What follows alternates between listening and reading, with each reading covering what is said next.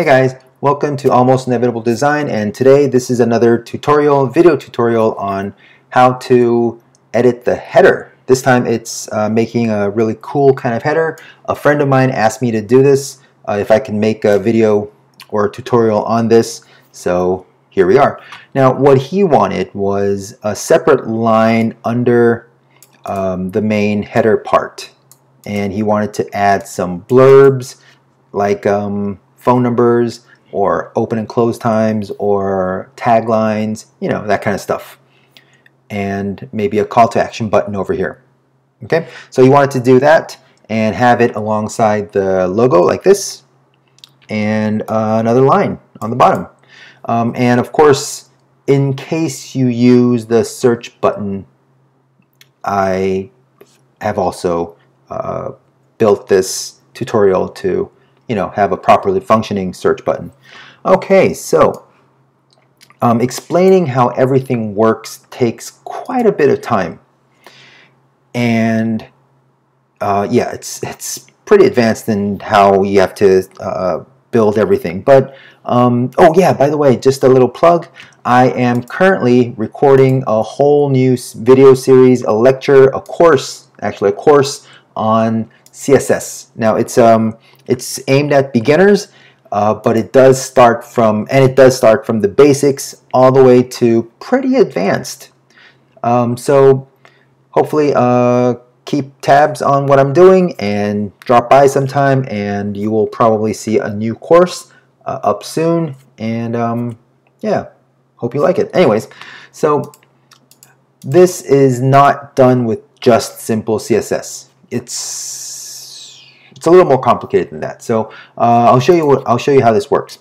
Now here is the default header PHP file. In case you haven't noticed by now, I always use a child theme, and you should always use a child theme, even if whatever you think, doesn't matter, you should use a child theme. Anyways, so this child theme is just, you know, a mess, because I always use this to make all my a lot of my videos, and I edit this a lot. Anyways, so this is the default header, and you will see this header when you make a new child theme. Of course, you got to move this header PHP from Divi to the child theme so you can edit it. Okay. And what you need to do is go all the way down to, let's see, I think it was, I wrote the notes. Here's 200,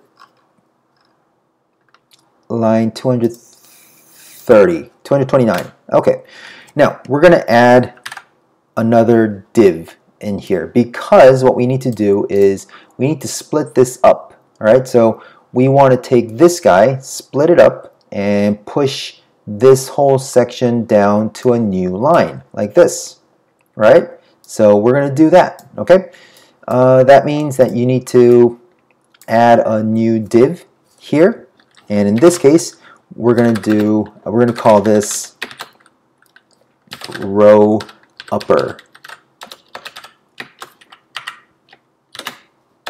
Oops.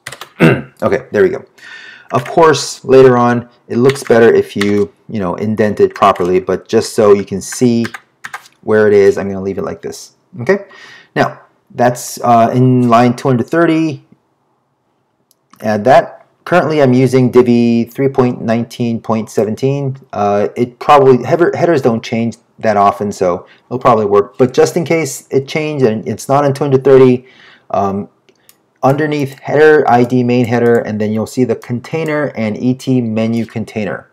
All right, this is where you need to split it up, because here, if you look at how it's built, ET main menu container, this is how it's built, and you need to split this guy and this guy. All right, so just so you see what we're talking about, you need to split this guy and this guy. All right, we're going to split it down the middle and then stack it. All right, so where'd it go? All right, so 230, and we're going to go all the way down to 255, and in 256 we're going to add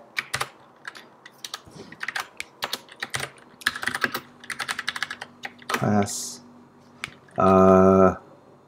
column left.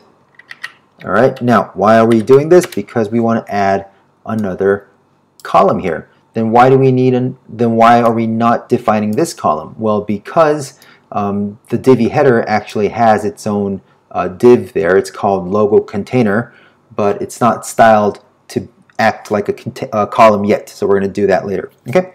Now add column left here, and then we're going to add the content in a second. All right. So for now, we're going to close this off. All right, and add a new. Oh, that's right. Close off row upper and then start a new row. So that's div class row lower. All right, there we go. And that is closed off. When you go all the way down to 300, it's going to be pushed down from the original number, so now it will be 316. All right, so just where this finishes off, ET top navigation. Right, so if you look here, row lower starts right above ET top navigation, and we're going to close off ET top navigation, and then right here between that and container, we're going to close off that div. So now we have two layers. Okay, all right, so we do that. There we go. Now what we're going to do is we're going to start a new layout. Now this layout I already made. It's called header insert, and this is just a row. So in your layouts you need to add new. Okay, and add new and make a row, just a row. All right, so you can do that like this. If you go here, you click on add new, click row, give it a name, and then submit. Cool. So here we go. So this is a row. It's just a row. And you can put in a couple columns. I put in just FFF. Doesn't really matter. You can style it however you want. And of course, if you want it thinner in height, of course you can change the paddings and margins or style it with CSS, whatever you want to do. But this is just a row. You can make 4 columns if you want. You can add whatever you want, but just make sure that it's not too deep, so it'll just widen up the header. Okay. All right. So,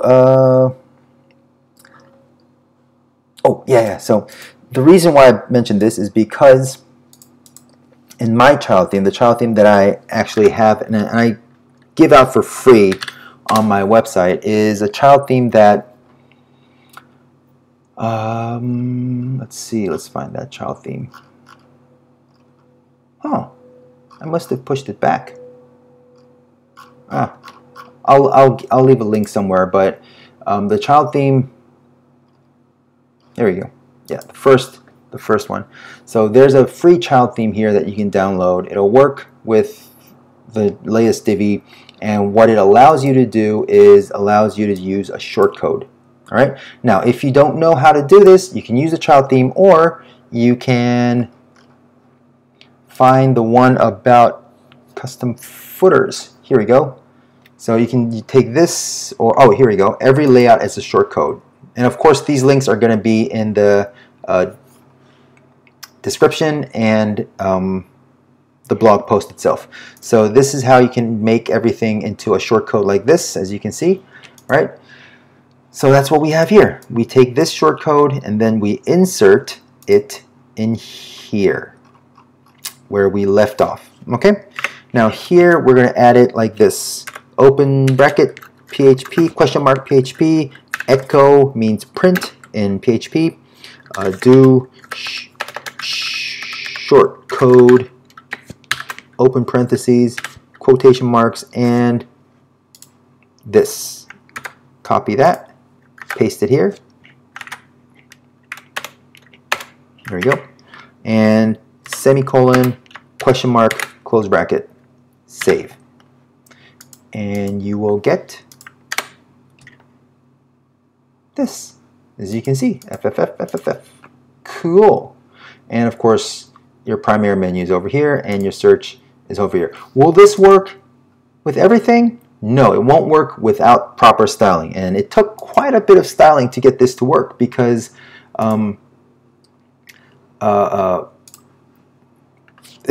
Divi is pretty stubborn in how it works. So it took a while for me to get this to work, and here we go.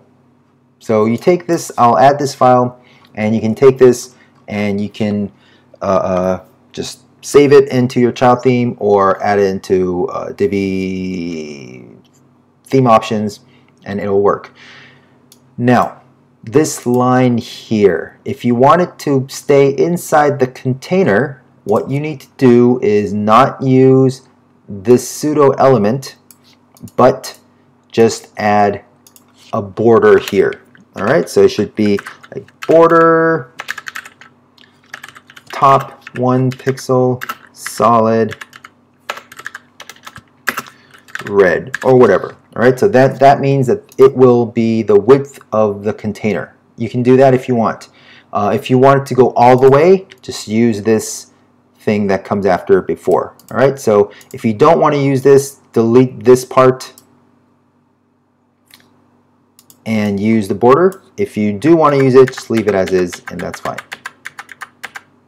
Okay, all right, so I think that'll be enough. And also, of course, it's I made it so it'll work on mobile like this. So this works, yep, and that works.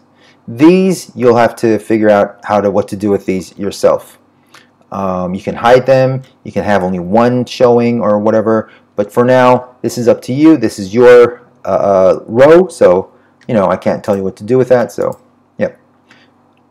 And of course, as you can see, the search bar works well. It doesn't shoot out here or there. Yeah, it took me quite a while to get this to work.